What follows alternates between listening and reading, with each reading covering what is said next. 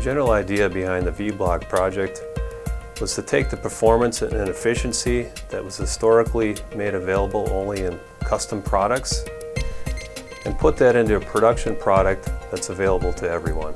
We had a couple of general parameters. One was to incorporate carbon fiber into the side plates, but we didn't want to just put a new body on the car. We wanted to also reinvent the engine if we could and make a better performing block. We managed to do that with the invention of the V-shaped race blocks, thus the name V-block. The V-blocks are totally manufactured here in Pewaukee in our factory. Not only the carbon fiber side plates, which we mold here, but also all the machine components. The sheaves, the inner races, and the rollers are all machined titanium. The V-block starts with a titanium inner race. It's one piece with two banked sides to it. There are two basically cassettes of rollers that ride on the inner race, and those are titanium rollers. And then there's a titanium outer race, which is the same part as the sheave.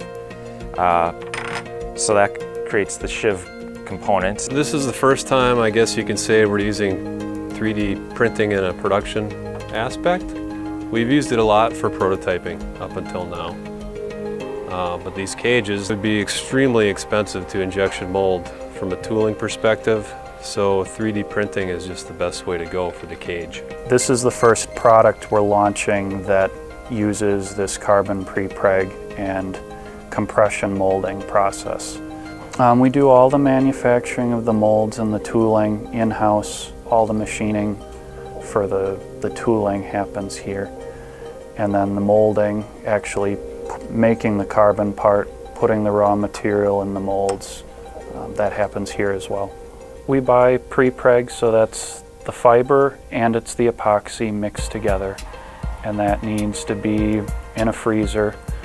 We have to take the material out of the freezer, let it thaw for about 45 minutes so that it's pliable, and we use the vacuum cutting table in canvas, same for cutting our boat covers, to cut out the raw material. That gets cut up into little cookie cutter pieces, roughly the same shape and size as the parts you see.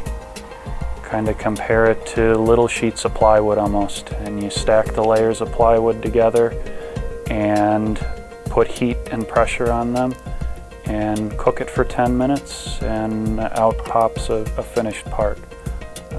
And then every time we pop out a side plate, we apply and polish a mold release.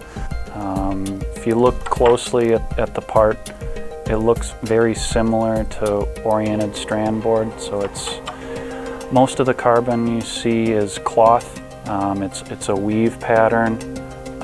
This is very random. Fibers are all different directions so that it has uniform properties depending how you load it. Also, from a branding perspective, adding color into our branding for one of the first times on a block, that's unique. And then coming up with a way to get a world-class finish on this carbon part. I think there was a lot of effort that went into this piece, and we're all really proud of it. I'm able to run a test, cycle it back and forth, set a load, across the board, measure efficiency as the load ramps up. The V-block is the highest performance production block Harken has ever made. It's been a very interesting project to work on. We're right at the cutting edge of sailing right now with this product, the boats that's going to be used on. It has taken a while to get everything nailed down 100% perfect the way we want it, but I'm really happy with the way the block turned out.